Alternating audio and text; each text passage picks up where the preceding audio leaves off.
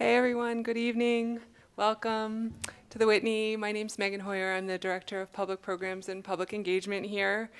And it's my pleasure to introduce tonight's program, What is Cryptocurrency for Artists, Writers, the Incarcerated, and anyone else too afraid or embarrassed to ask with Badlands Unlimited, or I should say presented by Badlands Unlimited. Since I count myself among those needing a crypto primer, I'm going to leave any further discussion of this topic to tonight's speakers. But I just wanted to say that tonight's program is organized in conjunction with the exhibition An Incomplete History of Protest, which is currently on view on the 6th floor here at the Whitney, and we're open until 10 tonight if you haven't yet seen it. The show looks at how artists from the 1940s to the present have confronted the political and social issues of their day, and it's all drawn from the Whitney's collection. And whether making art as a form of activism, criticism, instruction, or inspiration, the featured artists see their work as essential to challenging established thought and creating a more equitable culture. Badlands Unlimited is one of those artists. The exhibition includes their new nose, a manifesto, a poem, and a poster that acts as a declaration against the drift of American society towards what is most un-American. No to racists, no to fascists, no to taxes funding racists and fascists. It's actually a great mantra. So for tonight's program, Badlands wanted to share their ongoing work around cryptocurrency and how it might be a tool for both creativity and social justice. Before I turn things over to Paul Pham, the founder of Badlands Unlimited, because tonight's program is about value, currency, transactions, money, I just want to acknowledge that we are here tonight on unceded indigenous lands, the worst real estate deal ever, specifically the territory of the Lenni Lenape. Because the Whitney is a museum of American art, I would like this recognition to remind us of the continuing legacy of settler colonialism in the United States and of all the amazing work that is being done right now to actively dismantle its effects. Thank you so much for being here. Please welcome Paul Pham.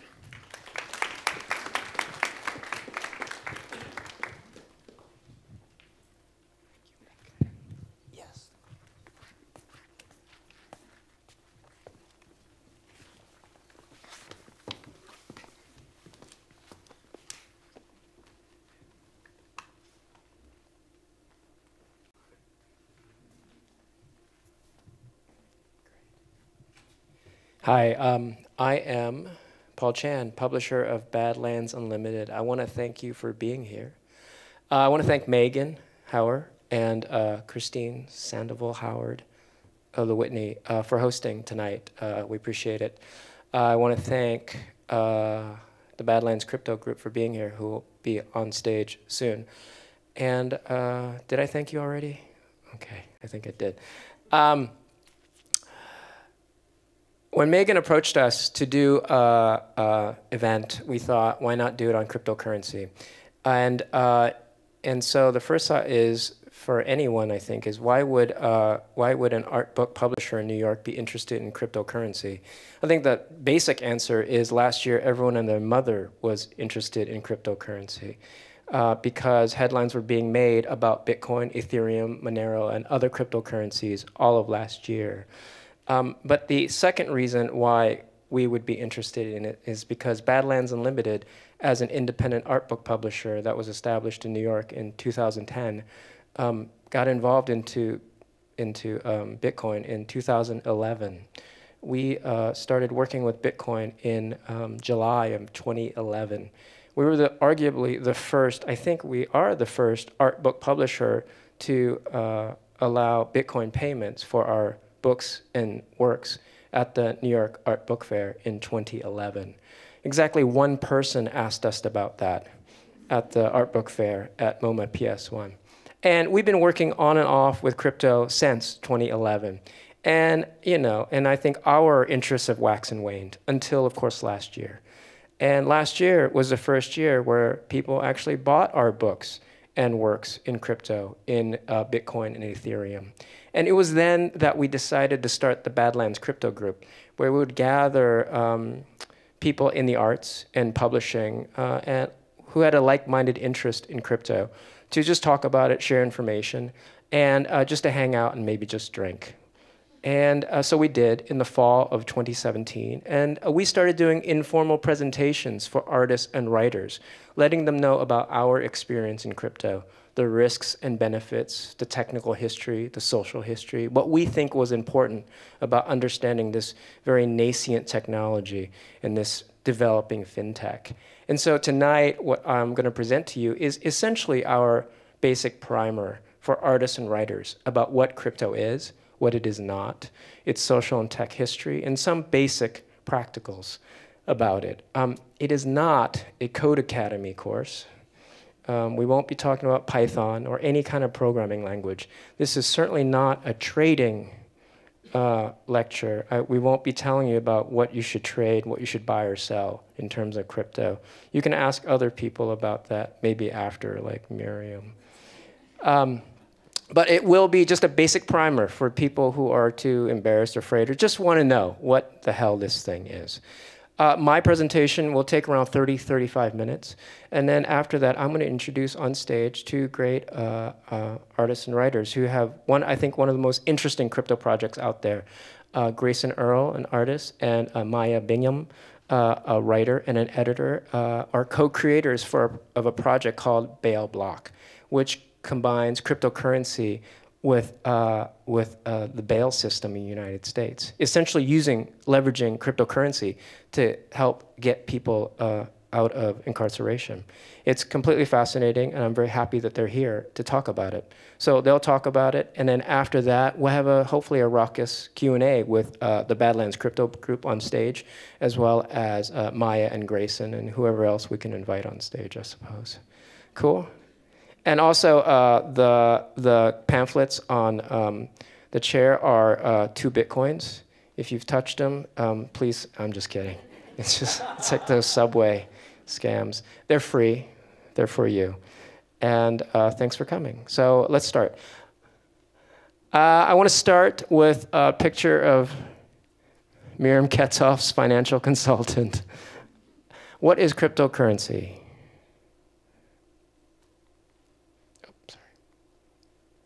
Very basic. What is cryptocurrency? It's a peer-to-peer, decentralized electronic cash system, of which Bitcoin, or BTC at this point, is most well known. When I say peer-to-peer and decentralized, think Napster, think torrents, think the Pirate Bay, think of file-sharing networks that you're familiar with. As we talk in this lecture about cryptocurrency, you'll realize that technology is actually not cutting edge. It's just a synthesis of existing technologies that we're familiar with already. So with Bitcoin, it really is a file-sharing network. Anyone who's shared MP3s over Napster, anyone who's ever done Pirate Bay with torrents, with movie files, or ebook files, or whatever JPEGs you share, you know how Bitcoin is sent, in large part how Bitcoin works. It's peer-to-peer decentralized system. When I say electronic cash, think Venmo, think PayPal, think USD actually, because USD is already less than 10% of United States USD is actually in physical form, either in paper or in coins. Most of our money in USD is already just electronic, right? Through your Visa, through your Venmo, through your PayPal. And so with electronic cash, just think Venmo or PayPal. There'll be other technologies involved in Bitcoin, but those are the 2 basic ones, peer-to-peer decentralized and electronic cash system. The other part that's very important is the crypto part. Crypto is associated with cryptography, which is the science, art, and practice of securing communication, which we already know too, because whenever you buy things on Amazon, it uses cryptography to secure your transactions so that a third party cannot hack in and steal your card, steal your communication between you on your laptop or on your mobile phone and Amazon servers and websites. Cryptography, it plays a large part in how Bitcoin developed and how all cryptocurrencies develop, because cryptography is the grounding for how transactions are secured as a currency. That's why it's called cryptocurrency. So, how did Bitcoin begin? On October 31st, 2008, someone or some people by the name of Satoshi Nakamoto publishes a white paper entitled Bitcoin, a peer-to-peer electronic cash system on the cryptography mailing list. On the cryptography mailing list, Satoshi Nakamoto, who we still don't know who it is, puts out a white paper that describes how Bitcoin ought to work. This is the white paper. A white paper is essentially a general outline, quasi-scientific, that describes a process, scientific, technological, whatever. It's 9 pages. I encourage anyone who's interested in Bitcoin to read it. It is technical, but it's not painfully so.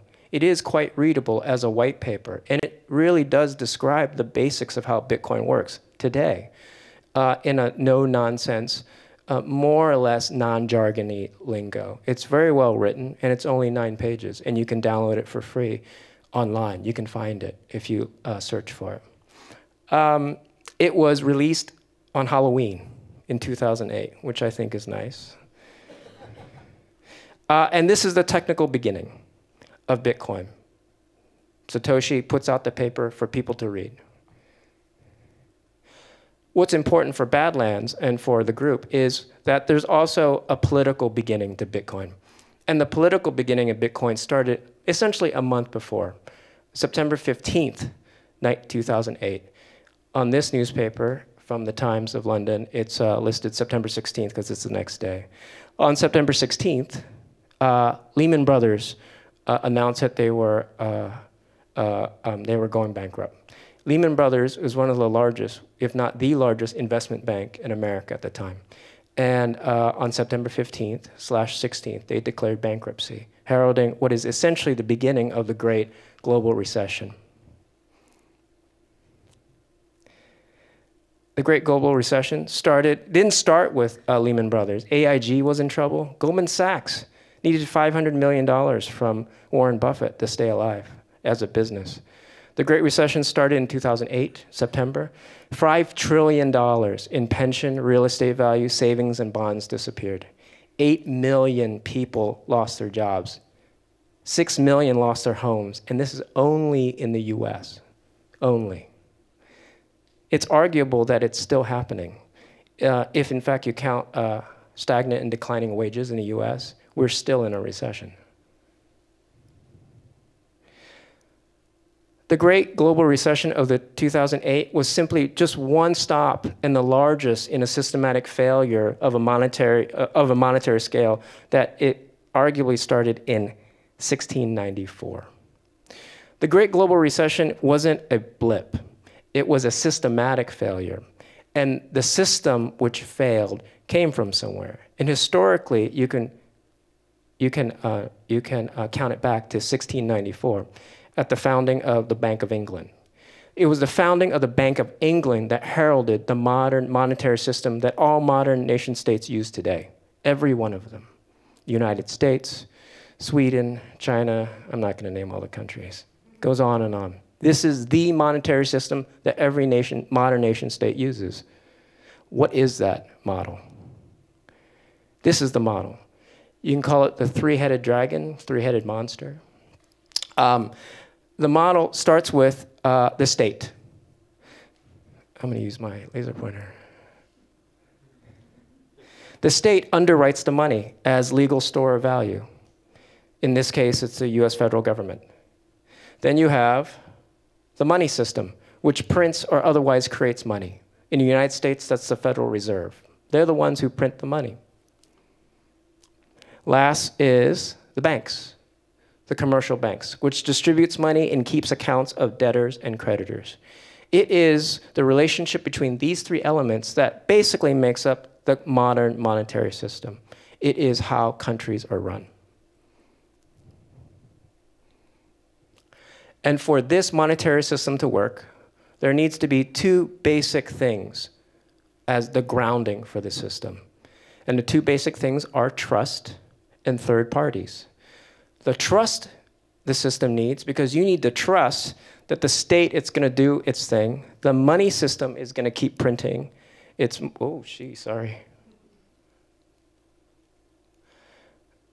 that the money system is going to keep printing, and then the banks are going to credit and debit you without cheating you, without engaging in fraud.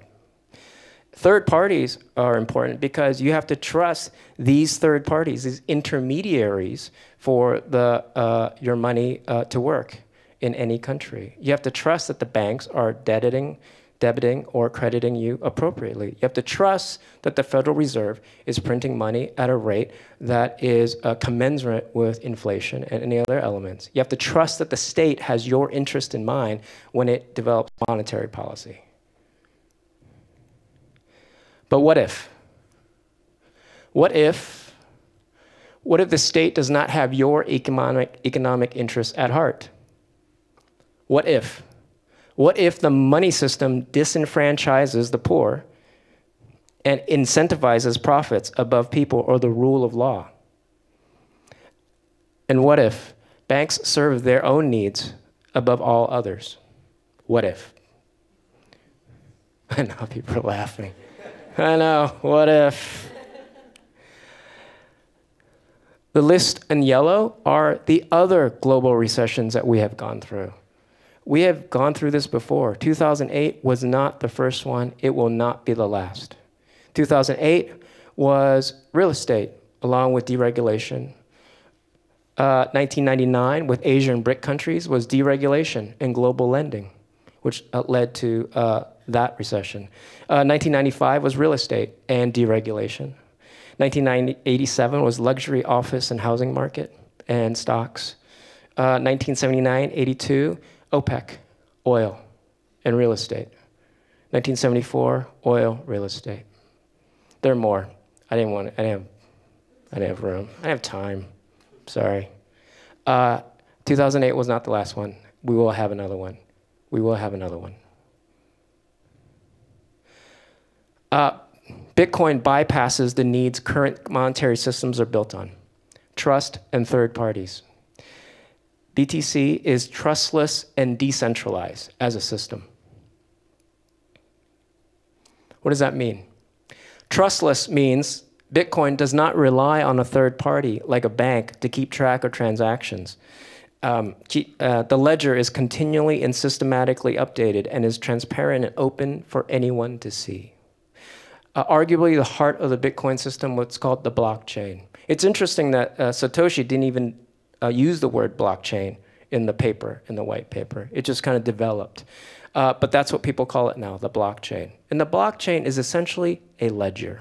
And what is a ledger? It's just a file.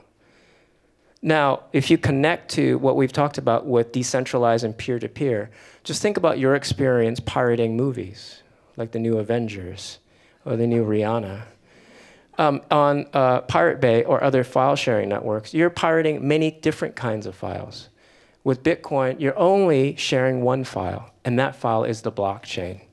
And it's basically just a database file that holds every transaction that has ever taken place on the Bitcoin system since its beginning in 2008, 2009. The blockchain is just a giant file that we share, that anyone who participates in Bitcoin shares. The file physically right now is, I think, around 165 gigs. It's like smaller than like a movie. No, it's not. Sorry, I don't know. It's like 165 gigs. And anyone who participates in Bitcoin has the capacity, the ability to read through the transactions, every transaction. This is, by the way, not the actual file. This is just a visual expression of the file. And so I like it. Oh, geez. I like it because it kind of, you can sort of visualize what kind of looks like. You can imagine that this is today, and the blockchain is being continually updated by transactions that's taken place. And so whenever you send a transaction from, let's say I send a transaction to Miriam or Grayson in the front, it will record our addresses, it will record the amount, and it will record certain other data. And if it's a legitimate transaction, it will be recorded on a block, which then gets added to the blockchain. And once it's added on the blockchain, it is immutable. In programming lingo, blockchain is amend only. You cannot modify it, you cannot reorder it. That is the cruelty and the kind of innovation of the blockchain, that once it goes on the blockchain, it stays. It's just there. Decentralized. Anyone who takes part in Bitcoin can own a copy of that ledger, which is continually updated by the Bitcoin network. There is no central authority controlling the ledger or who can join the network. Anyone can participate. Anyone can come in and out of the network. Think file share networks like Napster and torrents. I'm assuming that people have experience with file sharing networks and peer-to-peer networks like Napster or the Pirate Bay. Is that a good assumption? Is that a bad assumption? Do people know what I'm talking about? More or less. I think this is important because the reason why Bitcoin can be and is resilient is because if one node or one wallet goes down, it can re-traffic it to another node. The resilience of peer-to-peer networks is that it has no central server, so that there's no one computer that can shut the network down. It is peer-to-peer and decentralized. If wallets or miners or other computational participants shut down in Bitcoin, the network will systematically and automatically reroute it. That is the resilience of Bitcoin, which combines fintech, financial technology, with peer-to-peer networking. Timeline. Just a quick timeline. Halloween 2008, Satoshi publishes his white paper, or someone publishes the white paper on the cryptography mailing list. January 3rd, 2009, Satoshi releases the actual code that he described in the white paper for anyone to use. Bitcoin is open source. May 22nd, the year after, the first recorded purchase made by Bitcoin, 10,000 Bitcoins for 2 large pizzas, which happened in Florida. Some guy on a forum says, I like 2 pizzas and I'm willing to pay 10,000 Bitcoins for it. I think a day later, someone took him up, says, okay. And he got it. He paid 10,000 Bitcoins for 2 large pizzas delivered in Florida. Zaslow, I believe, was his forum handle name.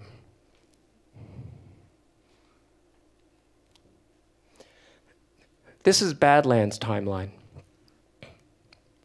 We started in Bitcoin on July 17th, 2011. I even know the time because it's on the blockchain. I can look it up. I can look up the transaction history of what we have. September 29th, 2011, we were the first publisher at the New York Art Book Fair to accept Bitcoin as a form of payment. Again, one person asked us. I don't remember what they asked. I think they thought maybe we spelled Bitcoin wrong on our sign. I don't remember. Last year, September 23rd, 2017, we made our first crypto sales at the New York Art Book Fair, both in Bitcoin and in Ethereum. So the question is, why? Why now, right? After 8 years. This is one theory.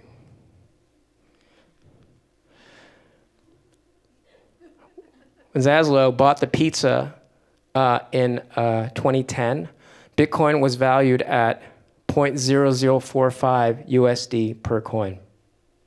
That's why he paid 10,000 Bitcoins. When we first got into Bitcoins, it was at $13.84 per coin. Our first sale in 2017, Bitcoin was valued at $3,777 USD per coin. And today, we have here, it's around, I don't know, 8,000. Great. The lady in the front says 8,000. I believe her. There's a huge fluctuation in December and January. It's an incredibly volatile financial instrument, which we'll talk about. But I think that was one of the reasons why it became so popular, because prices rose dramatically. In 2011, there were around 3,000 wallets, active wallets, participating as holders of Bitcoin. And the market cap was $56 million. Market cap being a fluid and maybe unreliable number for the total circulation of Bitcoins evaluated in USD. In 2018, there are now over 15 million wallets worldwide, globally. And it's arguable that it's $155 billion market cap.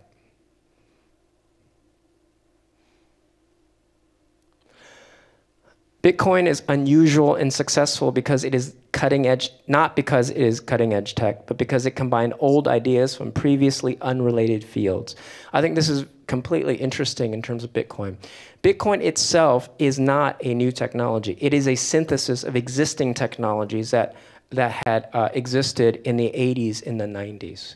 Some of those things include proof of work. You will hear proof of work as a way to describe how Bitcoin works if you talk to programmers and developers. Proof of work wasn't invented by Bitcoin. It was invented in the 90s by two women who wanted to understand and combat spam. Proof of work was the idea that even then in the mid-90s, early to mid-90s, there was already a prediction that we would be inundated with electronic mail that we don't want. And these two researchers decided to figure out how to combat that.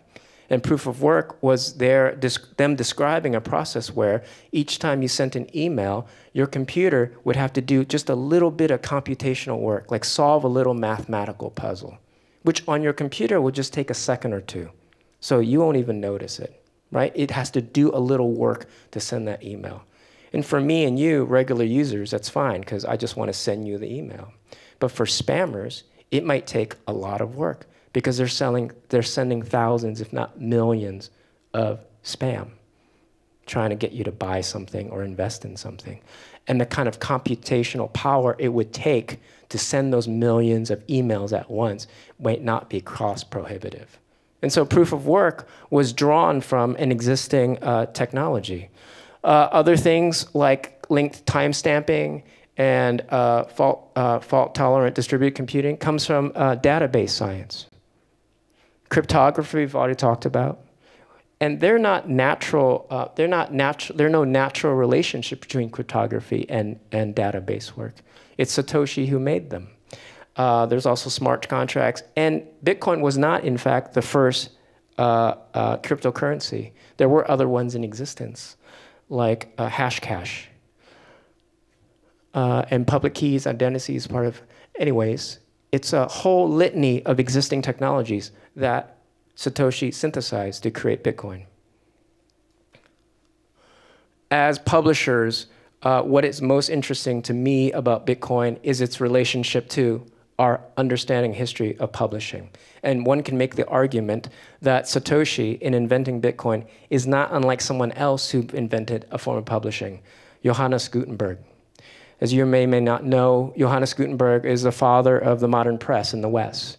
In 1450, he premiered his printing press in Germany and went on to change the world. That is Satoshi. Just kidding. That's Gutenberg. That is not Gutenberg. I don't know who that is. But he's minting coins. What I wanted to show, why I wanted to show this woodcut was because Gutenberg did the same thing. Gutenberg invented the printing press, not by inventing anything, but by synthesizing existing technologies at the time to create the first printing press. And one of the things that he synthesized with was his experience as a minter, as a goldsmith. Gutenberg was a goldsmith. He learned how to print on paper by printing first on coins in his hometown in Mainz, Germany. So there's a direct relationship between Gutenberg and Satoshi, insofar as they're both making their own money.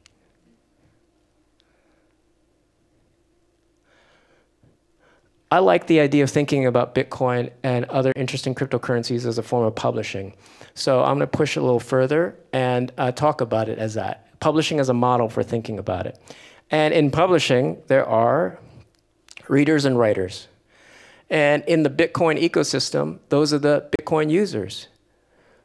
The users are the ones who create the transactions to each other. And so they're essentially writing to the blockchain because their transactions are being recorded automatically and systematically on the blockchain. The blockchain is the book. It's what's being recorded on and is made public. insofar as the most broad definition of publishing is to make something public. And blockchain is open and public, completely transparent. But if this is the case, who are the editors? Who edits the book? Who maintains the book? Who maintains the integrity of the book? They're called miners. Miners is a special kind of participant in the Bitcoin ecosystem. A miner is a computer participating in Bitcoin that compiles the transactions and hashes them. Hashing means securing the information so that it cannot be altered without the entire network knowing. A miner is an important component in the Bitcoin ecosystem because they're the editors. And miners may sound, I don't know what it sounds like. It, to me, sounds like a gigantic rig with a bunch of people digging. But really is just a piece of software installed on your computer that does a certain thing. And this piece of software, all it does is it record the transactions that's being broadcast on the peer-to-peer network, maintains them, and create what's called blocks. It's basically a piece of software on a computer. And that's what a miner is. There are many different ways to participate in Bitcoin. Being a miner is one of them, and a very important one, because the miners are the ones who basically record the transactions and make sure they're on the up and up, and they legitimize those transactions. For their reward, miners are given two things. For their work of maintaining the blockchain, they get a transaction fee for every transaction that they compile. So if I send Josh a Bitcoin, I have to pay a small transaction fee. It's actually a choice. I can. The more I pay as a transaction fee, the more quickly it will be on the block. But let's say I am cheap and I pay very little transaction fee. That transaction fee then is the profit of the mining computer that records this particular transaction. So they're rewarded, they're incentivized to keep track of all the transactions. The second way that they get rewarded is that new Bitcoins for every block they hash and add to the blockchain. This is arguably the most technical. Actually, it's not true. There's many technical things about it, but this is one of the things that trip people up a lot. And so I'm just going to walk through the diagram to see if it makes sense. The TX is the transaction. So let's say I send Josh a Bitcoin, one Bitcoin, and I pay a certain transaction fee. I do that by sending Bitcoin from my wallet to his wallet on our computers or on our mobile phones. And this transaction gets broadcast to the entire Bitcoin network. Everyone hears this transaction. Once this transaction is broadcast, miners compete to pick up that broadcast and to compile it onto their block. And you see miners working to compile and organize all the transactions that's being broadcast in the entire Bitcoin space. Oh, jeez. Now the miners then compete to put their block that they've been working on onto the entire blockchain. And the competition is stiff. It involves proof of work. It involves a bunch of cryptographic protocols. But essentially, miners compete to maintain the order of all the transactions that take place. And the miner who wins the competition through solving this particular puzzle, just like what I talked about in proof of work, gets to put their block onto the blockchain. And once their block goes on the blockchain, this entire blockchain gets broadcast back to the entire network for everyone to record and to know. So once I send Bitcoin to Josh, it gets recorded, a miner records it, puts that block on the blockchain. That blockchain gets then rebroadcast back to the entire space so that my wallet, which may have the entire blockchain, will now be updated with our transaction. And that happens with every legitimate transaction. And the winner, the miner who wins this competition of putting on the blockchain, gets new Bitcoins as profit. So the system essentially creates Bitcoins, cryptocurrency, for miners, for their work maintaining the blockchain. Elegance. I think the elegance of Bitcoin, I think it's elegant. I think conceptually and philosophically, it's elegant. Like an equation can be elegant, or like a movement can be elegant. There's something elegant about it. And I think the elegance of Bitcoin as a system is twofold. Satoshi created an incentive inside the system for people to take part in securing and maintaining the entire network. That's number one. Number two is the system of recording transactions, the blockchain, is the currency itself and its primary store of value. It's a little mind-bending. It's a little Borgesian, I think, that the ledger that keeps track of all our transactions become valuable precisely because it is still a ledger that everyone looks to legitimize their transactions. There's a circularity to it, and there's an elegance to it. I'm going to quickly go through some of the practical stuff because I want to bring Maya and Grayson on. A practical question: how do you get Bitcoin? How do you get BTC? There are a couple ways. There are online exchanges that you can sign up to purchase Bitcoin using regular fiat money. There are those in the US, there are those globally.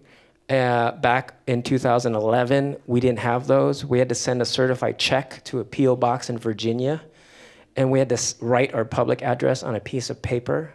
They wouldn't accept it even printed from an inkjet or a laser writer. We had to handwrite it.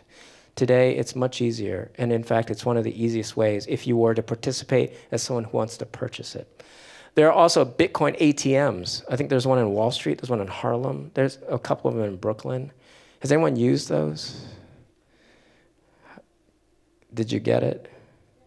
Great, so they work.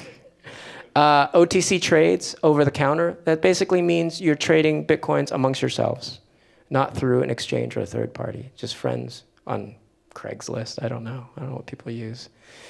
Mining. You can earn Bitcoin by mining. You can set up a computer that mines Bitcoins. This I would not encourage you to do it in New York because mining involves a lot of electricity. The mining computers use a lot of computational power, which equals to a lot of electricity. So there are real specialized computers now that does nothing but mining. And there are people who are in places where electricity is cheap that does mining. New York has one of the highest electricity rates in the country, if not the world. It's like 19 cents per kilowatt hours. It's just not cost prohibitive. Plus, apparently, they busted a guy in Brooklyn for mining because his miner was so powerful that it was interfering with cell phone reception. Did you read that? The FCC busted it. It wasn't even the SEC, it was the FCC, because people in his neighborhood couldn't get phone calls. I don't know what neighborhood it was. Last but not least, you can steal and hack them. Again, I don't encourage that at all.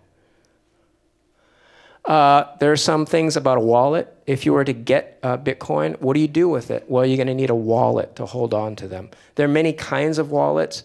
And I just want to take through just 3 basic classes of wallets. You've got what's called hot wallets, which is the most liquid, which means liquid basically means that you can easily convert your currency into another form of currency. So Bitcoin into USD or Euro. It's the most liquid. Hot wallets are where you hold your Bitcoins on a web service or a web exchange that's online. There are plenty of them around. 80% of them are scams. You have to be very careful. But there are legitimate hot wallets that are online that can use. They're very easy to use. The problem is that they're probably the least secure because, as we know, no website is safe. And there have certainly been hacks with wallets online. There's medium storage for wallets, which is basically a download of a desktop app on your local computer. So you're not storing your crypto on an online exchange or an online service, but you're storing it on your desktop, on your local computer. It is more secure than the hot wallets, but still not as secure as cold wallets because you're still online, because all our computers are essentially online 24/7 at this point. The last form of wallets is the cold storage, which is essentially a form of storage where you put it on something that is not online at all. A USB drive, a piece of paper, even your memory. You can just memorize your Bitcoin address and your wallet, and it's technically safe. Crypto risks. Lots of them. Volatile financial asset, incredibly volatile. The price in December was 19,700. It's dropped down to around 8,000 now. It was 2,000 in July, June, July. It's incredibly volatile. Attacks from banking sector. JP Morgan Chase, the head of JP Morgan Chase, called it a fraud. Central banking has been up in arms about the development of crypto, while at the same time they are developing competing fintech. So at the same time that JP Morgan Chase was demonizing Bitcoin, they were developing their own capacity for blockchain technology. So in a way, they're shorting and longing it at the same time. Government prosecution. People are being arrested for using it, Russia, China.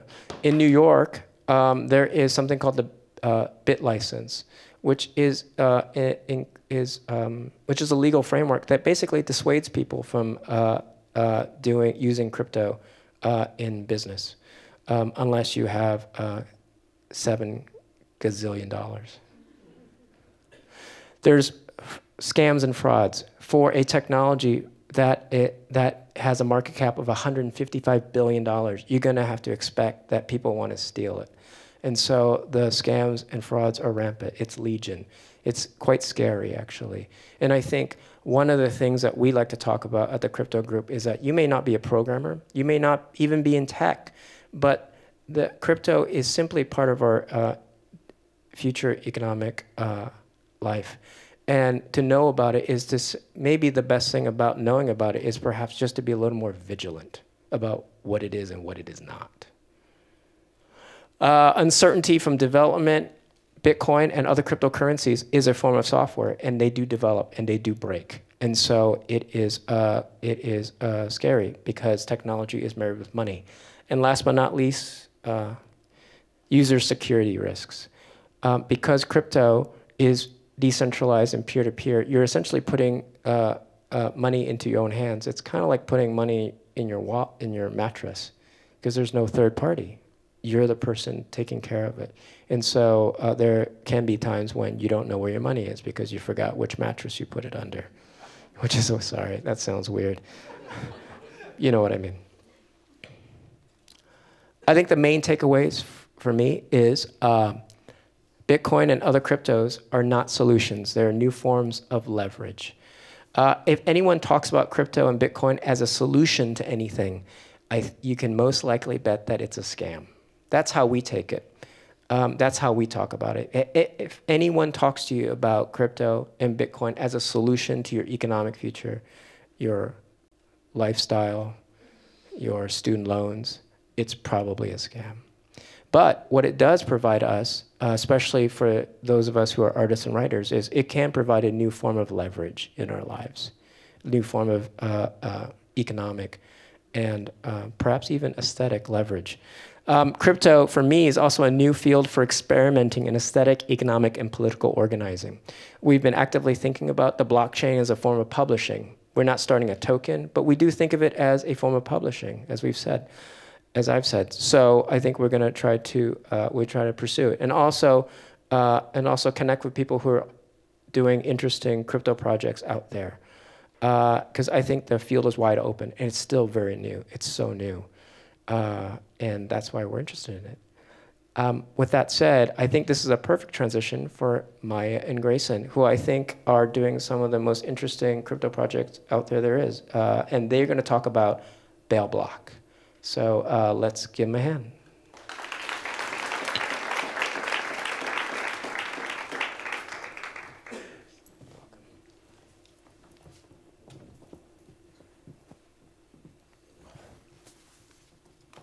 Hey. I think first it would be good to just name the other people involved in the project. Yeah. So there's Francis Sang, J.B. Ravinovitz, Sam Levine, Rachel Rosenfeld, Devin Kenny, and other members of the Dark Inquiry Collective. Which is a collective that is run out of The New Inquiry, which is a magazine and publishing platform. So I'm going to talk about some of the influences of Bail Bloc, starting with SETI at Home. Has anyone heard of this before? It's a totally amazing project. It happened in 1999 when SETI, which is short for the Search for Extraterrestrial Intelligence, kind of had a funding problem. And so in order to sort of correct their diminishing budget, the Berkeley group of SETI enthusiasts decided to create this application called SETI at Home, which was an application that you could download and become a volunteer in order to kind of effectively create a supercomputer. So you would download this application and you would be getting raw data from the satellite feed, and then you would kind of crunch all that data and push it back to the SETI research lab at UC Berkeley in a more usable, parsable format for their research. And it actually worked, and it saved them all kinds of money on supercomputer. And it also brought people into like a new level of participation. They became more involved in what SETI was doing. And then also, like many people, I have a Bitcoin mining story, which goes back to 2010 when I was in grad school. I won't say where, but I was managing a computer lab and had heard about Bitcoin and Bitcoin mining, and thought it was really interesting for all the reasons that Paul outlined. I was less interested at the time in kind of unbanking and more in just the technical aspects of how you would accomplish this system. And mining played, a big part in that. And so I installed sort of surreptitiously Bitcoin mining software in the lab that would mine Bitcoin while the computers weren't in use. And I only did this for a short period of time, probably a couple of days. And generated a couple of Bitcoin, like 2 Bitcoin at the time, which I think was worth maybe like $10, not even a whole pizza. And today that would be worth like nearly $20,000, but I didn't really hang on to it. But in any case, it stuck in the back of my mind as a really interesting thing, just generating value out of thin air or out of compute power and electricity.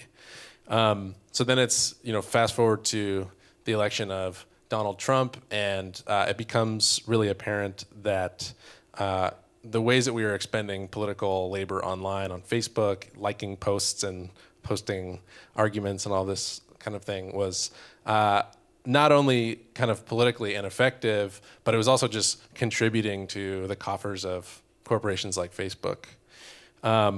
So I think for me the question became, how do you weaponize clicktivism, this thing that people are already going to do, this kind of like latent background noise, to produce material resources for radical political causes. This is what you would see if you had downloaded SETI at Home. Of course, I get introduced to Maya and the people at the New Inquiry, and this becomes a much more interesting political project which Maya will talk about after this. But what we did was create Bail Bloc, and I'll give a kind of a technical rundown of what this is for people who are unfamiliar. This is what you would see if you visit the Bail Bloc website. So you can download this application, and much like SETI at Home, once installed, each user acts as a node on a distributed network of cryptocurrency miners. Any computer with the app installed and enabled is actively mining cryptocurrency.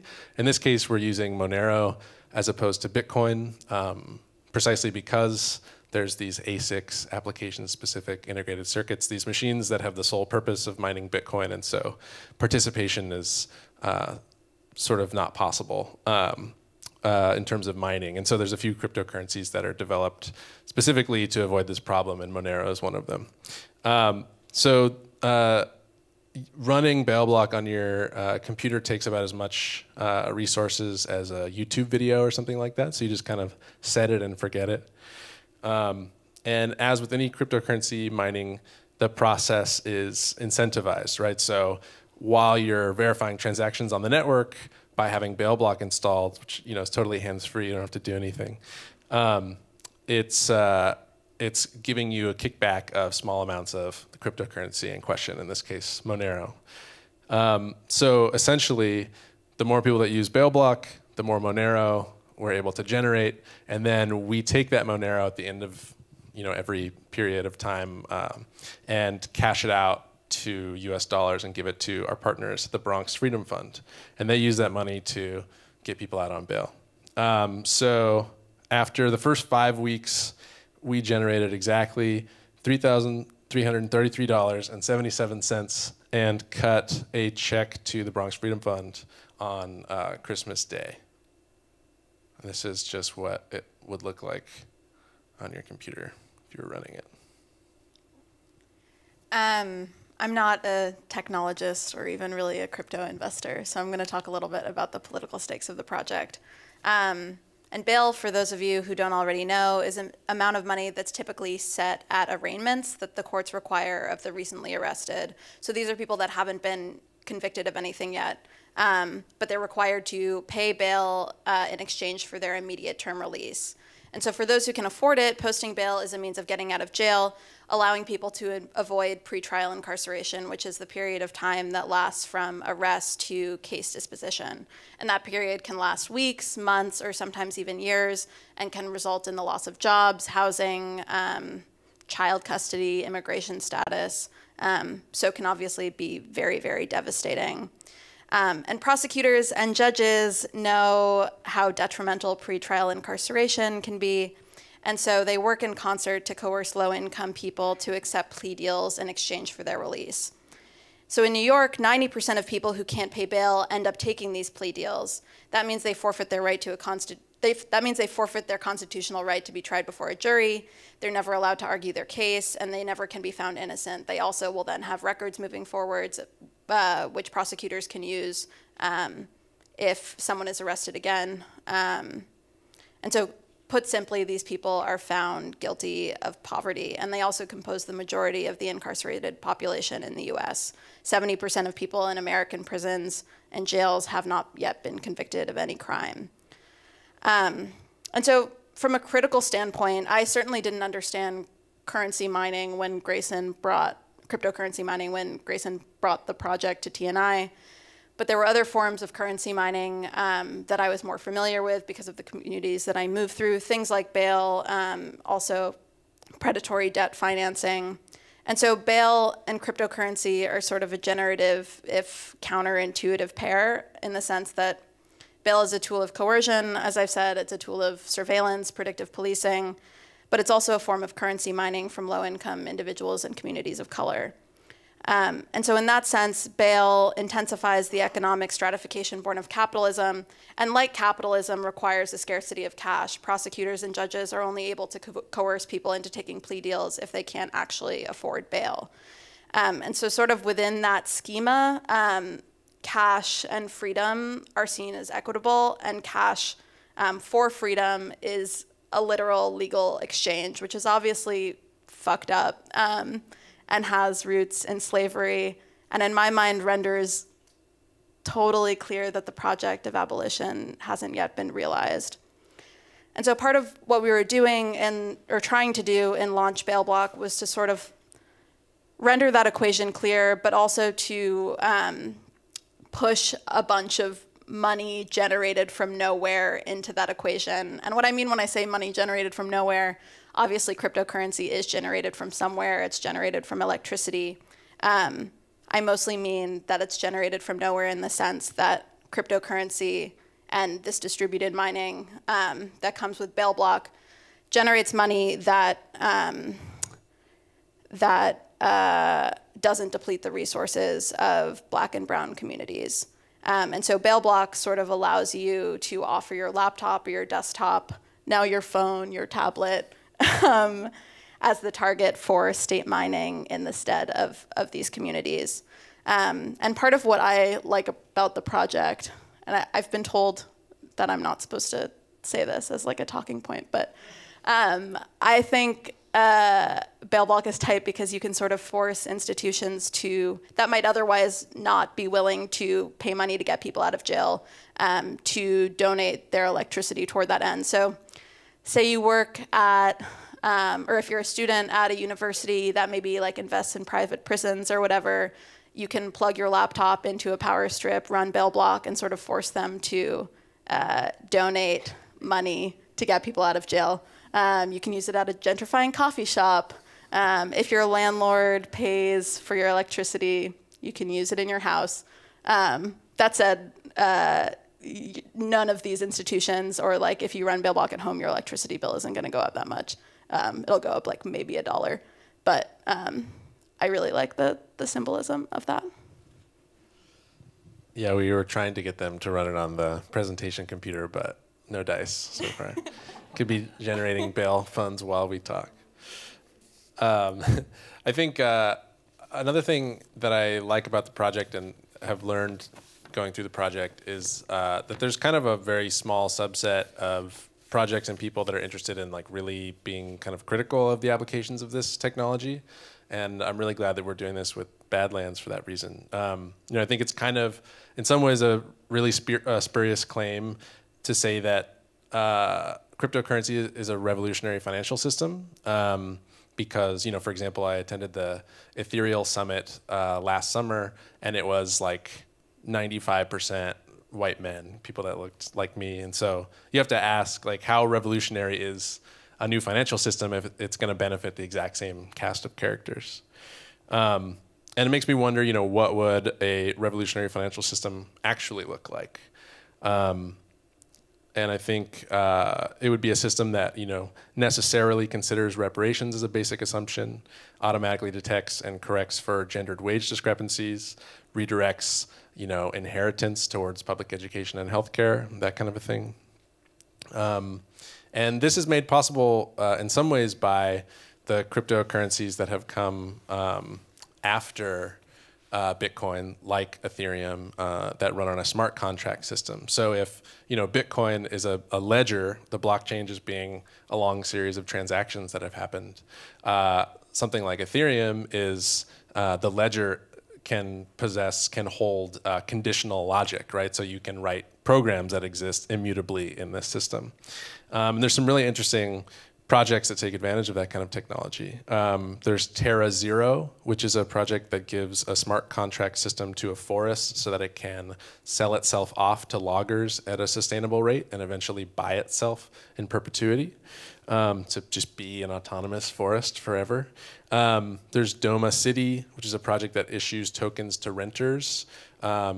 And so, by paying rent, you're given tokens in exchange. And so through renting, you can come to own a kind of a network, have fluid ownership of a network of properties. This removes banks and mortgages from the picture, and a model emerges in which the workers of a city can come to actually inherit the real estate and housing. So I think, I think this is really interesting to me, is the ability to kind of inscribe ethics into an immutable system.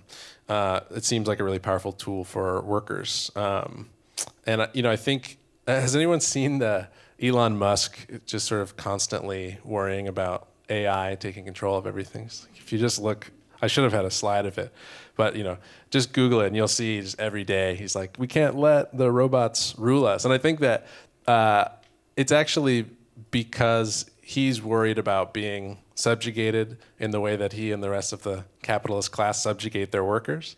And this sort of smart contracts and intervention on the blockchain seems to me like a really good tool for workers moving forward.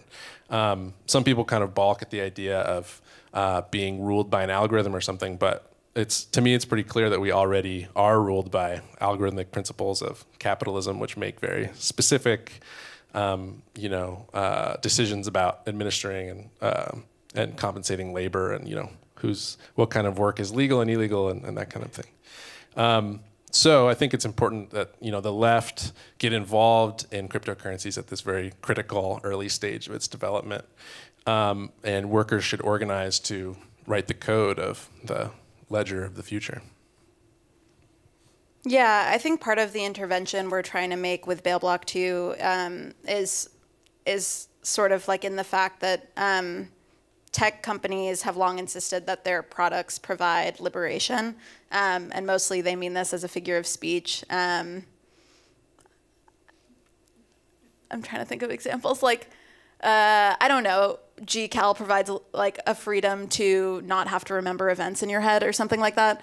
And obviously there are much more egregious examples. I'm being sort of facetious, but if these products provide liberation from anything, it's usually liberation from a kind of liberal malaise.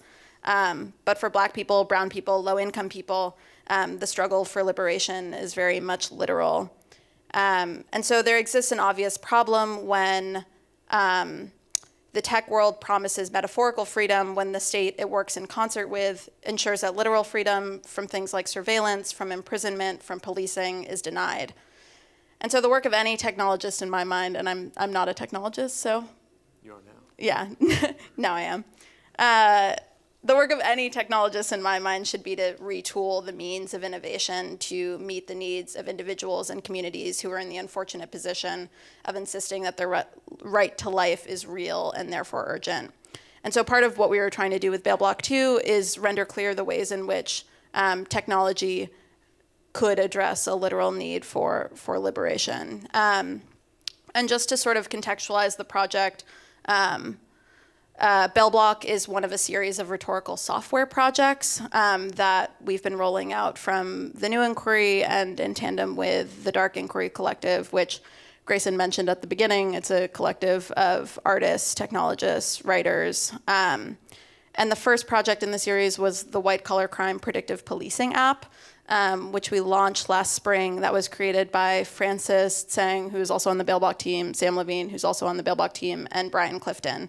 And what that app does is it uses predictive policing technology to predict white collar crime in your area. So there's like a heat map, and you can like go down to basically like the block level and see the likelihood that white collar crime is going to occur in your area. And it's definitely more of a gimmick than Bail Bloc is. Bail Bloc serves a material function, but both projects use real data. And our goal in launching them and circulating them isn't really to build infrastructure or to organize. Those are very much the purviews of activists, and we are not activists. But we're trying to sway public opinion. So in the case of Bail Bloc, we sort of expected that people would criticize the project on the basis that, I don't know, like maybe these people don't deserve to get bailed out of jail. And what we found was that no one really critiqued the project on that basis. Our biggest critics were basically like, there are more efficient ways to donate to bail funds, which is sort of the raddest critique because it just led to more people donating directly to bail funds, which is exactly the reality we want. And the founder of TNI and the former publisher of TNI and someone who also worked on Bail Bloc, Rachel Rosenfeld, in an interview that she did recently, sort of encapsulated this ethos by saying, we're not advancing a political agenda, we're putting forth a common sense, which I think is sort of like the perfect one-liner to describe what we're trying to do. And so in this case, the common sense was that bail is fucked up, no one should be in pretrial incarceration, and we really found that in the press that helped circulate the project, that was sort of taken as a basic assumption. I think we hope that in the next iteration of the project, we're going to be relaunching in July and starting to pay immigration bonds. We can take that one step further so that the common sense is no one should be in incarceration, period. We'll see. Cool. Yeah, I think that's it. Thank you. Download Bail Bloc.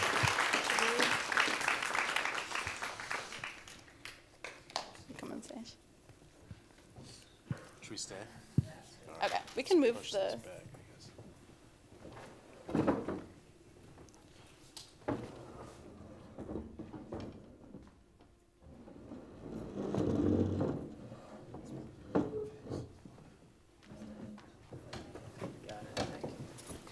Thank you. Paul? Shall I sit next to you so we can be like falls together? Sure, you can sit next to me.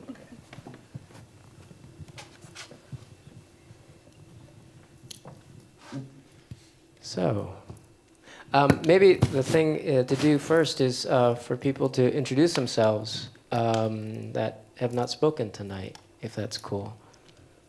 Meredith? Hi, my name is Meredith. I'm one of the co-founders of Print All Over Me. And we've taken crypto on and off for many years, and I've been personally a big, I love experimenting with all the new crypto technology, Ethereum, smart contracts. I'm just like a big geek, so I love our jam sessions with the Badlands crew. Can I just point out what you're wearing? I made this for the event. Can you describe what it is for people in the back? So, or people who don't want to stare? There are, so the first ICO was, does everyone here know what an ICO is? Okay, so, so there's this idea that, so you have Bitcoin, right? And Bitcoin, I guess is like the first popular cryptocurrency in this new era, proof of work or proof of something. In a decentralized system, and a bunch of other things that Paul talked about. So then, how do you have new currencies? So, I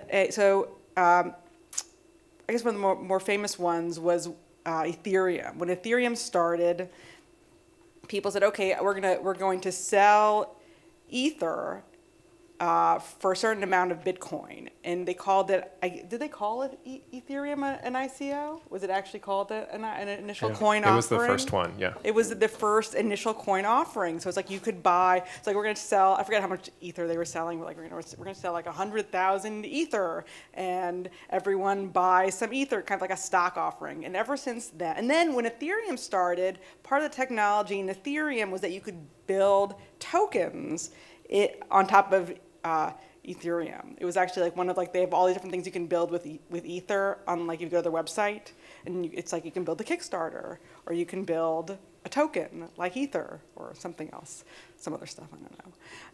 So then people started building all these other tokens. So you could buy a token with Ether, and you could buy all these shit coins or legitimate coins. Can you just point out one? Okay, well, okay, so what part of your body do you want to point to? I gotta say, I like Steam. No one likes Steam. I'm the only one that likes Steam. I don't like Steam. No one likes it. No one likes it. I don't even know how to spell Steam. I know. It's somewhere here. It's not. Where is it? It's got squiggly lines. Steam. And then Litecoin. So Litecoin was like the third coin that Coinbase offered. It's like that cheap coin. The guy that started Litecoin sold all of his Litecoin. Charlie. It's the silver, too. And then Miriam has a lot to say about Litecoin. Anyone can come over and take a look at. I think I have 25 different coins, but there are thousands, and you can go to various websites and track all the different tokens and their prices, and you could day trade tokens and lose a lot of money. Thank you, Meredith. Anyway. My name is Miriam Katzeff, and I'm co-founder of Primary Information. And I first learned about Bitcoin in 2014 when I tried to mine it, but I don't love altcoins, and I'm not an investor in altcoins, but I am interested in what is being built off of Ethereum, and I am also very interested in the concept of unbanking. You told me a good, interesting story about your experience at HSBC. Yeah, in in 2012 or so, when HSBC was in trouble for laundering Mexican drug money, rather than correct the problem, they decided to close a number of trade union, nonprofit organizations, small businesses, bank accounts with very little notice, because they were the types of businesses that were at risk for money laundering, but also with the small businesses, which they closed like thousands and thousands of them. It just wasn't profitable for them to maintain those accounts anymore. They decided they weren't interested in that kind of business, and they would give people like 30 days to close their bank accounts and also associated credit accounts. And that kind of thing actually will damage someone's credit. You know, if your credit card is like closed as an act that you didn't choose to do in a certain way. And so the idea that you would have very little money and just one day be told you have to find somewhere else for this money and scramble to find another bank that would like your undesirable money really kind of inspires a certain sector of people to just take control of their own wallets, not necessarily prior to like the fall, I would say, when cryptocurrency was somewhat less volatile than it is now, people were interested in just managing their own money and using their cryptocurrency not as assets, but as like real currency for day-to-day exchanges. And the idea that you would do this without being tracked and without being taxed or at risk was appealing to me. Hey, Paul. Hi, I'm Paul. Paul Pham. You can confuse me with Paul Chan. I can only imagine good things happening from that misidentification. I'm a member of the Invisible College, which is a distributed research group that my friends and I founded in Seattle. And I'm also building a community home called an Arcology here in New York City. Does anyone know what an Arcology is, or has anyone heard of an Arcology or played SimCity? It's an integrated live-work environment. It's a hyper building of the future. No one played SimCity. I'm really sad about this. Thank you. Okay, Maya. thank you. Thank you. It takes 10,000 recycled TVs and 1 million simoleons, I think, to build an Arcology in SimCity. But we'll do it for much cheaper here in New York. I first heard about Bitcoin from my friend Mike, who was like the first crypto millionaire that I ever met. And he was like very excited about it. But this was in 2014, and I knew about it much earlier because it was released in 2009. But a lot of academics, because I studied computer science in school, I went to grad school. I even became like a college professor for a short time, and we all knew about it, but we didn't take it seriously, and it's like a thing to joke about. And then the value increased, and that causes more people to make jokes about it, but then other people take it seriously. Some banks or some like large institutions start taking it like very seriously. And I am an investor. I've traded, I've mined. For a while when I was homeless, I was like paying rent and food with Ether, which, again, I have stories where the Ether I used to pay for ramen or a futon is... Is that true? That is true, yeah. That was an interesting time in my life, but I can be a counter to other people here. I am a technologist. And yeah, I do think about cryptocurrencies as money. I do think of them as solving some problems or potential solutions. And so I'm happy to disagree with some of the things that have been said here tonight, but in a good-natured way, because I think we all want to work on really interesting things. And my goal in life right now, I quit my job at Etsy recently, and now I concentrate full-time on thinking of working on interesting crypto projects. I would love to see crypto useful in meeting basic human needs, like paying for food, paying for rent, affordable housing, like the Doma project. Also just for art projects, like I think it's really weird that you can have a robotic corporation tell people what to do, like an algorithm that runs people's lives. Like you could work for a robo corporation, and if it doesn't pay its taxes, like how can the U.S. government like collect money from it if it lives on the internet and it's a weird digital organism? Those are the kinds of things that I like thinking about. Yeah, so that's me. Cool. I think there's an embarrassment of riches on stage in terms of brain power. And so maybe we should open it up for questions for people. Can we turn up the house lights maybe? Is that okay? I think it'd be nice to just have a conversation if people are interested in asking us, or any one of us, questions about what we've talked about tonight, because I think we can talk amongst ourselves for a very long time, as we've done in the past.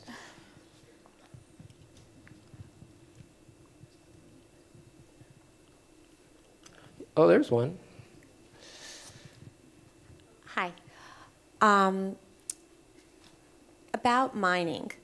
You said there's the blockchain is the ledger, and the miners have their own ledgers. So how do those ledgers get together and you can keep track if everyone sort of has their own? Or did I not understand that?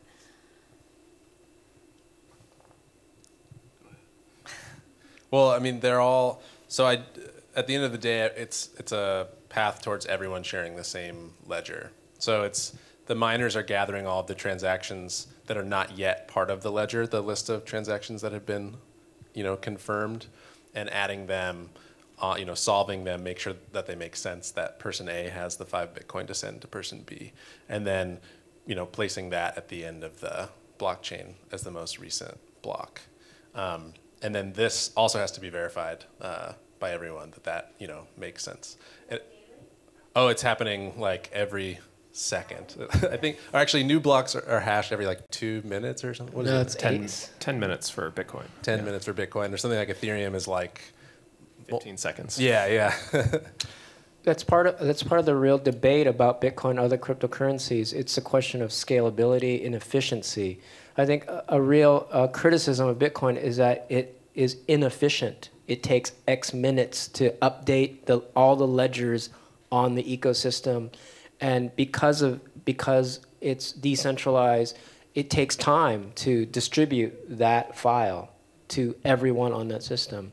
And so a main criticism of Bitcoin is that it's inefficient. But its inefficiency is one of its virtues, if you can think of it as a form of security.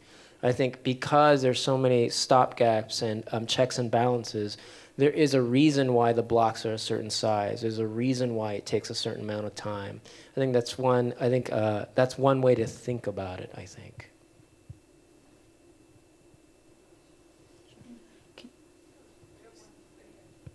Hey, can you talk about the environmental impact of cryptocurrency? I'm happy to start this one because and that was like one of the main criticisms that we received for our project. And I think, there's a lot of things to say here. One is that I think in general, all forms of labor require energy, right? Anytime we're engaged in, we're like online, we're watching YouTube videos, we're like posting political discussions, we're like burning fossil fuels. And so that's something to keep in mind, I think. And obviously, with something like Bitcoin, the environmental impact is quite high. But there are also efforts in the cryptocurrency sphere to mitigate some of these effects. Like mining is all part of this proof of work algorithm. And there's some kind of emerging methods that have been proposed, like proof of stake, where if you just have enough of a cryptocurrency to stake, then you can kind of step forward and be like, be randomly selected and say, okay, I will solve this group of transactions and put it on the blockchain. And I think a lot of the environmental stuff is legit, but it's also the U.S. Treasury, I'm sure, burns through a lot of electricity, and I think the environmental impact of something like Bitcoin is still dwarfed by something like meat consumption in the United States.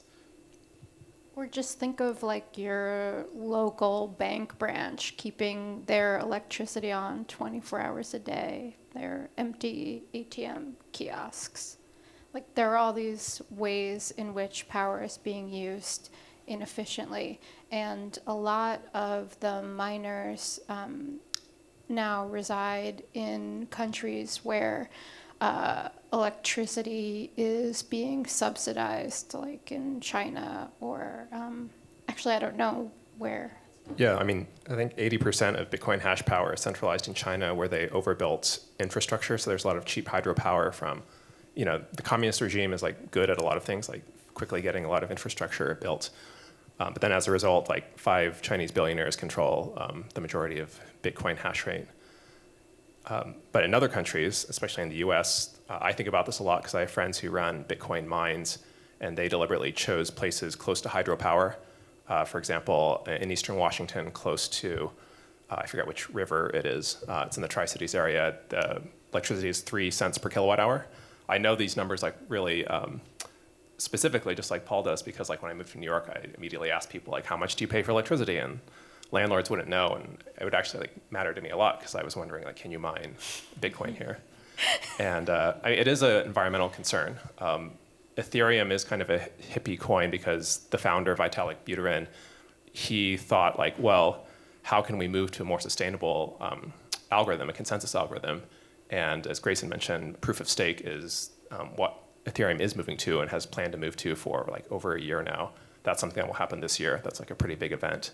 And then that will like save energy and hopefully like make crypto more sustainable. But yeah, it is a concern. You can do cool things with the waste heat also. You can grow plants indoors. I was recently in California where like they recently legalized marijuana, so that's like an interesting connection. Wait, what are you saying? Say that again. Oh, you can use the waste heat from mining to perform useful functions. You could use it to be a space heater. Like yes, people burn. A company started that. They made a miner that is used as a heater. Yeah, in Sweden. Your space heater at home is burning electricity all the time, and it could be earning you money instead. Yeah, I also had a business idea earlier today, but I want to like blab it because I still want to like make it.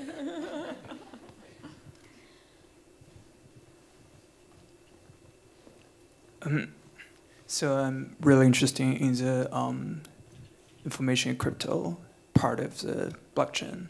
So in China, there's a story which RIP story, like, and then you know how one thing the Chinese government is really good at is like they filter information, they blocked it from the general public, and then one of the students actually uploads the whole story encryptalized into the blockchain, so you will be there forever theoretically. And what I don't understand is how that really work. How could a blockchain which just including the information of trading can also including a like literal story? So each block can contain a small amount of meta information, at least in Bitcoin. It would take a long time to encode sort of like a full story, but there are other coins where you could encode a much, slightly longer, but they're all going to be pretty small. There are storage-related coins like SIA or Storj or the upcoming Filecoin. And there's also IPFS, which is an immutable web hash. There's a way of publishing it to the internet that will be available forever. And what you can do is store a short address on in Bitcoin, for example, and then that points to a much longer story somewhere else. That's how I would imagine they've done it. But that's a really interesting news story. I didn't hear about that. I have a question. So you guys talked a lot about the decentralization. That's sort of one of the selling points of cryptocurrency. But it always seems to me like crypto is extremely centralized, most obvious in the developers who kind of control and oversee the ecosystem, the exchanges where you have to trade. And it's led to a handful of people becoming extremely wealthy and holding most of these coins. And so, I don't know, whenever I think about crypto, it seems decentralized a lot of times in the same way that like a pyramid scheme is decentralized. Anybody can join, but it's just all going to the top. And how do you guys make sense of that? Is it a flaw in the system? Is it just a path that it's going through towards some actually decentralized thing? Or is it actually decentralized and I just don't know what I'm talking about? Well, I think it's basically, I think you're right. So the implementation of Bitcoin as it is now is centralized, like in terms of like who owns the wallets, who owns the Bitcoin wallets. But I think that you could build another currency on top of the same principles. And there is an interesting project, Circles. Has anyone looked at that? you can Google it.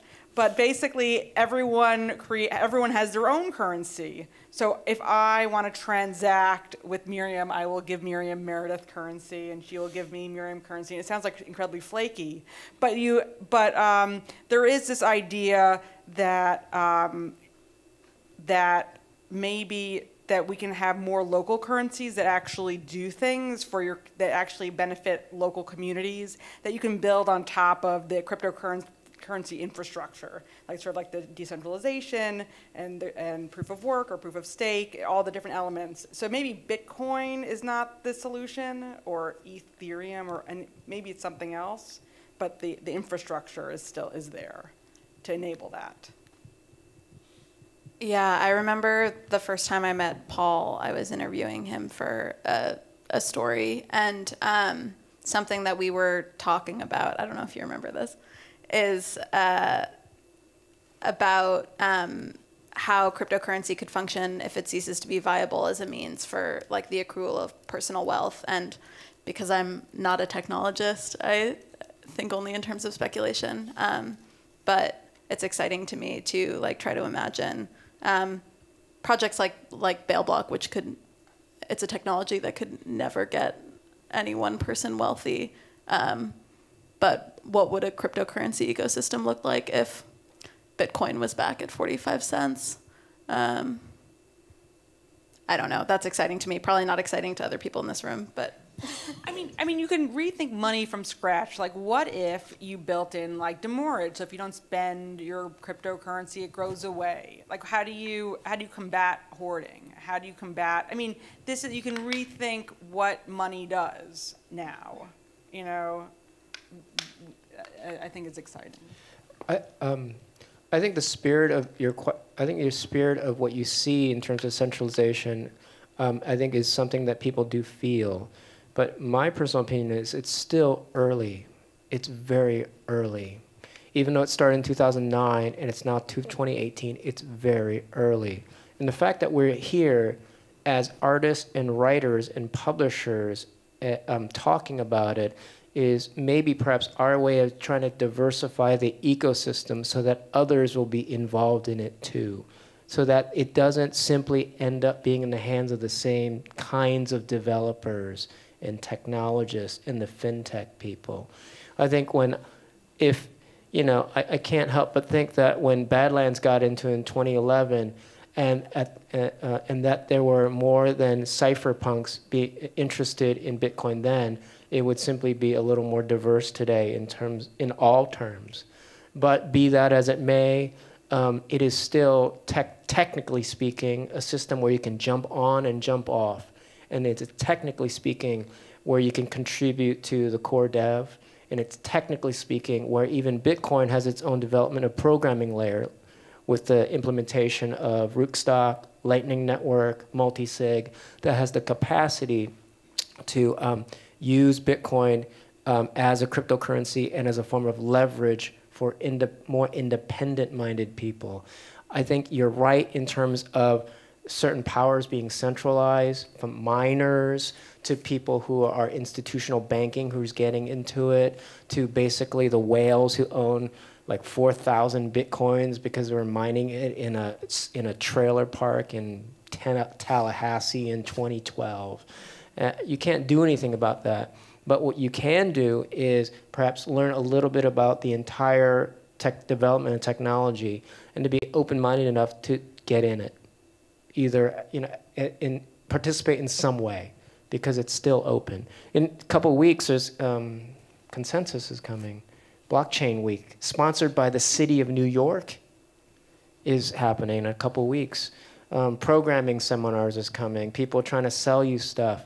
I encourage people to take a look and just see what shit there is out there, and to learn a little bit for yourself, because to me it's not going away. The cryptocurrency is not going away, for better and for worse. So we might as well get a handle on it now. I also want to say I like this question because when I was teaching classes, I taught at a very radical liberal arts college, and my students would ask me like, well, this is great, and they would call it buttcoin to like make fun of it, but like, how does this different? My daughter calls it that. Yeah, okay. And they would ask, like, how is this different, like, than some other money that will help the rich get richer? And I didn't have a good answer for them. And I keep thinking about, yeah, like, what is a good answer? How is it going to be better or create, like, the social good that we want that's different than cash?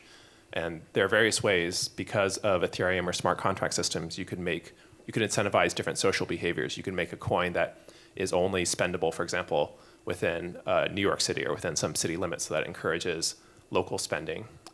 Like Meredith said, you could make a coin that, like, decreases in value over time, so you have to spend it instead of hoard it.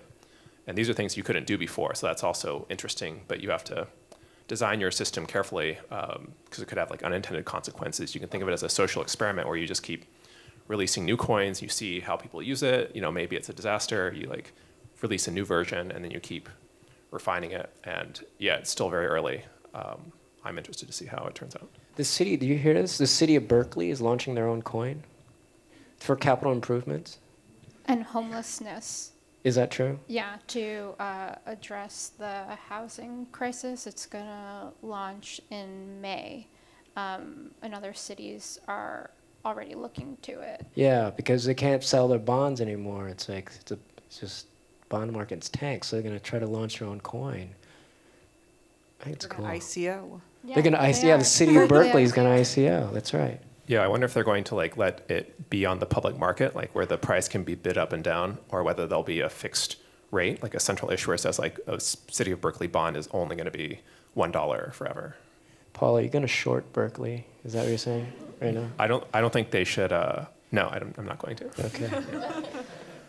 But also, back to the decentralization for a moment, there are, in addition to the super specific usage tokens, there are also coins for people who do still want to mine on their own. Like, that's like a specific benefit of those, or coins for people where it's not just the developers who decide to make decisions about the direction that the coin should go in.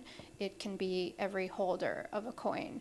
And then Paul kind of touched on this, but the decentralized applications, referred to as dApps, you can kind of, like, look at dApps that are being developed or dApps that exist, and there are also decentralized exchanges. So it seems like for every concern that has been raised, people are trying to work to solve it, to at least give people the option to stay away from feeding into the hands of whales. I mean, yeah, I agree with everything that's been said, and I also feel like there's definitely legitimate reasons to be critical of cryptocurrencies, and some of them you just laid out, and the environmental concerns also.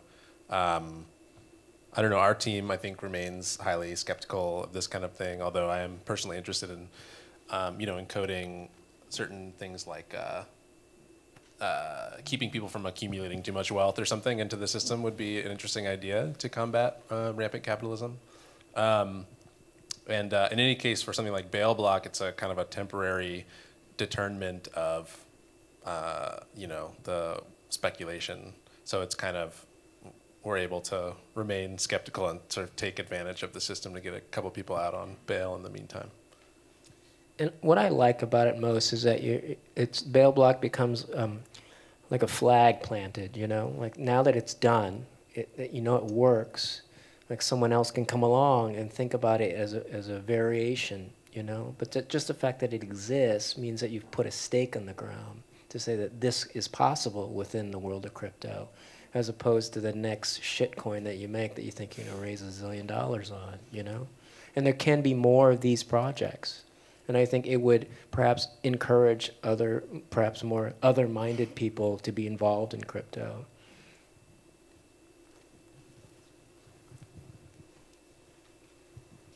Hi, hello. Thank you for the clear introduction to crypto and for the inspiring stories. And I'm really interested, or I'm fascinated by this political and economical agency provided by distributed ledger technologies, but I'm particularly curious about how to implement this into the art world. So how could we decentralize the art world? Because as a curator, I see it's a very traditional model, like white capitalist. So I think there is a great need to actually implement this technology into the art world. And what would be your points to add to this? I have something that I'm really worried about in terms of implementing cryptocurrency and those sorts of principles into the art world, which is I'm seeing this trend where people are using the blockchain as a means of creating, authenticity or inscribing aura onto digital objects.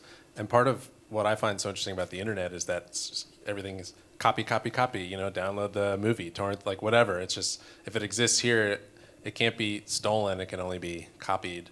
And there's just kind of this movement to create like editions of digital artwork by like giving them, these IDs that are immutable, and then you could like sell that thing, or someone can own the gun that was used in like a Counter-Strike match to win, the tournament or something.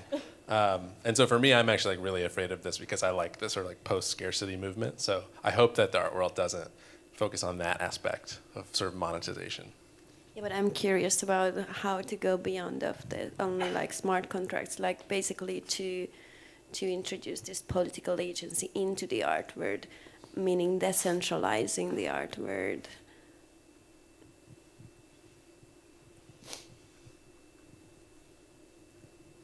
Well, you could make an art object that had a smart contract written that was like, if the owner of this art object doesn't, divest from fossil fuels or something, then it'll explode, or I don't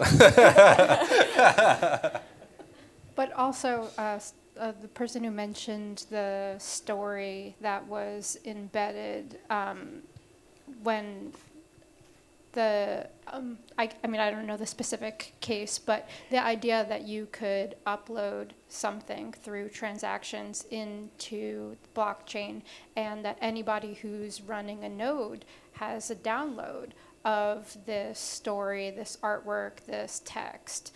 I think that there are possibilities to create your own blockchain that people can download, and anybody who can download it can own the artwork. But I'm not an artist, so I can't think of too many examples beyond that, but I can think of a lot of uses for smart contracts in art world, which thrives on like collectors and galleries wanting to protect secrecy, and how artists might be able to benefit from participating in contracts from the beginning, so that they can have an element of transparency while still concealing some part of the exchange.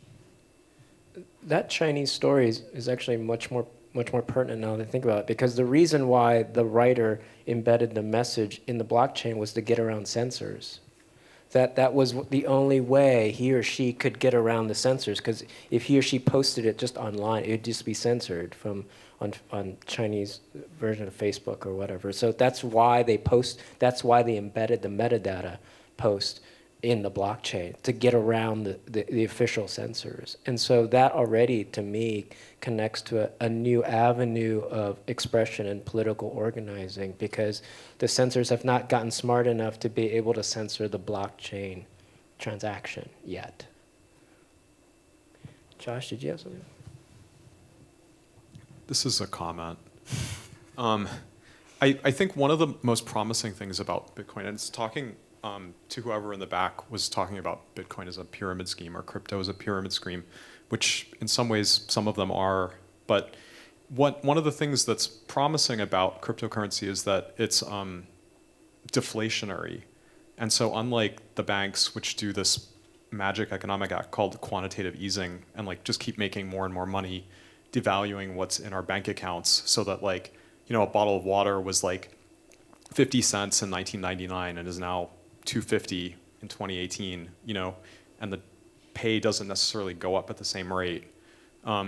With crypto, it tends to go up, it tends to be worth more over time. So like, I know a lot of people who are in precarious kind of forms of work, and they put money into crypto, and then it gains in value, and then they're able to pay for like surgery or major life things.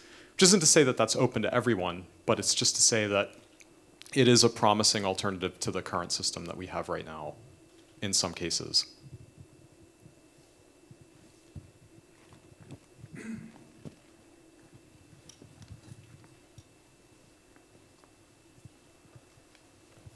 Hi. Also, as an alternative to the current system that's on the screen, there's a new nonprofit called Blockchain Terminal that's doing a kind of open source version of that for trading all kinds of like a crypto. Bloomberg screen? Yeah, basically like a terminal, and then there's a hardware component that's like $100. You can just like take it with you. Just kind of interesting. I saw it today, but I was wondering if you guys, especially like bail bonds, when you guys had the donation bar in your chart, were there other charitable organizations that are starting to see the idea of supporting nonprofit like art groups as a way of extending that general direction of democratizing blockchain? I mean, I know UNICEF, 2 months after we released it, I think came out with their own distributed crypto mining thing to raise money.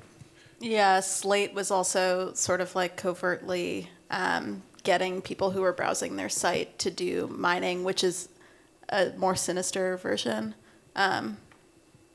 Yeah. We've spoken to a number of groups who are interested in doing this for various causes in various places on Earth, and sort of given them our blessing to like take the code, which is all open source and vettable, and do what they will. Yeah, also, I mean, I guess that brings in like the legal question. Like, there's a lot of crypto law stuff that's still not figured out, and it can be a problem for nonprofits if they're getting, I don't know, do you remember what percentage it is of 5%? If they're getting more than 5% of their donations through crypto. And right now, the new inquiry is accepting Bail Bloc money, and it's only not really a concern for us because we've always been a little bit scrappy, and we don't think that anyone's going to try to test crypto law on us.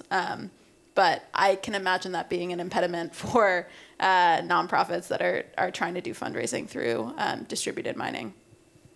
Last cheeky comment. Do you ever think of doing like the flip side, like raise money to send white-collar bankers to jail? It's a nice idea. Unfortunately, we don't want jails to exist at all. So, how would that work? You would raise money, that's it. but then you would hire an enforcer, or how would that? I guess we'd have to have our own investigative team. Yeah, investigative team. Also, who feeds the info to the NYPD or something, or yeah, the SEC, we're really not actually, trying to collab with them, but I like that. Yeah. I made a game called Launch a Banker that you might enjoy, which is exactly what it sounds like. Banned from iTunes. Yeah. You should tell them about the game. Well, you just shoot a banker out of a cannon and try and land him in a distant jail cell of sorts. And, there's all kinds of fun stuff. Money flying out of his pocket. It's good. But it was banned. Yeah, they wouldn't let it on the App Store because it was too violent. I think it'd be cooler if we could just like hack the white collar criminals. I don't really care what if they're. Wait, what does that mean? What do you mean, I just mean go on their Gmail account. Oh well, I guess there was some idea. I don't know if It's probably not going to happen, so it's probably okay to talk about.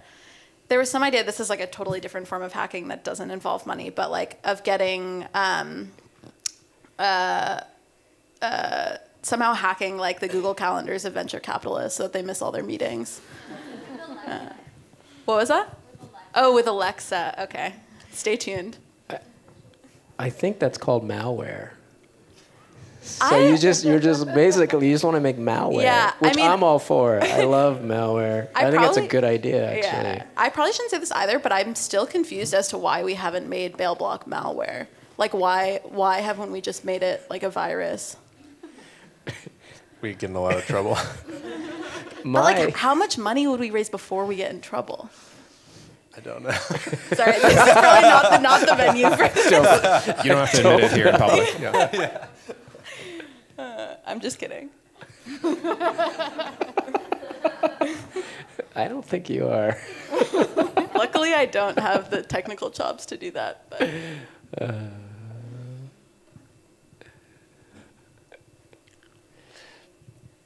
What did you mean by the aesthetic of cryptocurrency? Who said that? In your presentation, you were talking about the aesthetic of cryptocurrency. I don't remember, to tell you the truth. I think at first blush, I think it might be connected to what I think is the conceptual elegance of the system. That a system that maintains itself and incentivizes its own maintenance and to get other people to maintain it as a store of value is, I think, a beautiful idea. It's just a beautiful idea. And so maybe at first blush, that would be an aesthetic of it. And, you know, I'm not a programmer, and so I can't tell you what the code looks like. But, you know, I'm a publisher, and I know writing. And, you know, programming is not unlike writing. And I think there's elegant code that you can recognize. I mean, right? For sure. And I can't read the code, but just how it works, I think, is incredibly elegant. There's like an austerity and an elegance to it that I really appreciate. That above and beyond, I mean, not even talking about the financial speculation and its use. Just the idea of it, I thought was wonderful. So, and I think maybe beyond that. I think if other kinds of people were interested in crypto, perhaps the aesthetic, perhaps what we can bring to the table is another sensibility, not purely through financial speculation and money grubbing, but perhaps use it for another purpose, which is just another story of what it can be used for. But that takes vision, and it takes a different kind of aesthetics. It takes a kind of idea of what beauty is above and beyond greed, I suppose. Right, or primitive accumulation, for an academic term for it. Yeah, I think like Paul said, I think the aesthetic is more organizational or abstract. Some people think the U.S. Constitution is a beautiful design that has lasted. You know, it has its flaws. You know, it has like slavery built into it, so that's not great. But it's you know, it's a big experiment, and I'm sure no one expected it to last this long, like 200 and something years. So in the same sense, you could design a beautiful coin that. You know, Bitcoin has held up amazingly well, and I'm sure many people thought it would tank by now. So it's beautiful in that sense to me.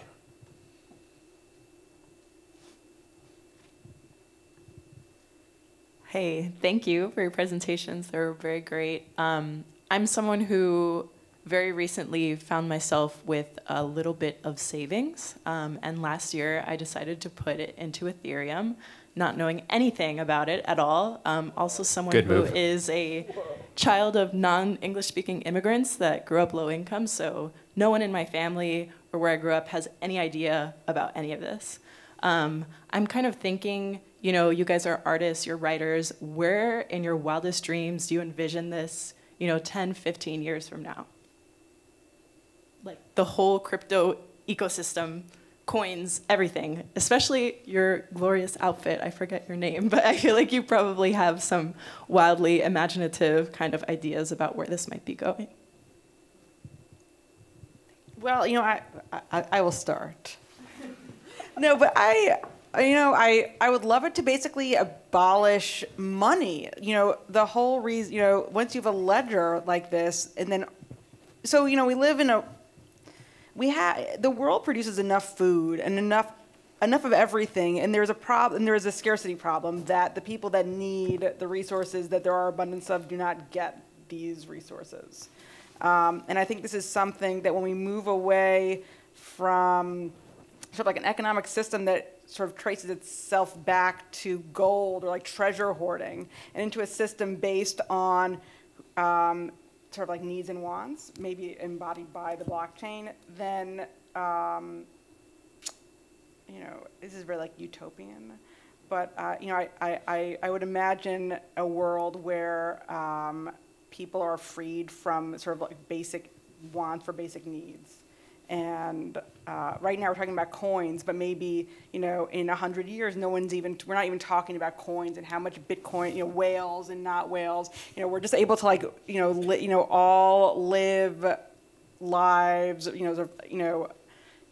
like the American Constitution, you know, like, you know, life, liberty, and pursuit of happiness, and not have to worry about sort of like basic needs that most of the world has to worry about, you know, outside the U.S. Like, I think that crypto can solve problems, can solve like things other than like our pretty bourgeois, like I'd like to buy a bottle of water, whatever, maybe some ether.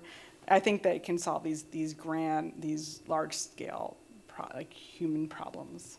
Anyway, hopefully. I think there will be a whole lot of corporate coins and a lot of like state or country coins, and that will be awful. But I also think when Paul says that crypto is a new form of leverage, there could also be a lot of protest that can happen with people joining together and taking on a form of economic protest through smart contracts, let's say against a company or against a country. People who don't have to be in the same place could hopefully use their money as leverage in a decentralized way. I'm with Miriam. I think one of the great hopes that I have about cryptocurrency, it provides a new form of collective bargaining.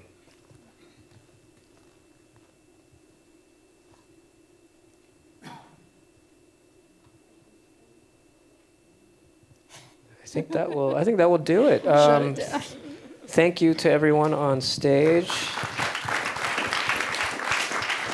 And thanks for being here. Meredith's suit's for sale.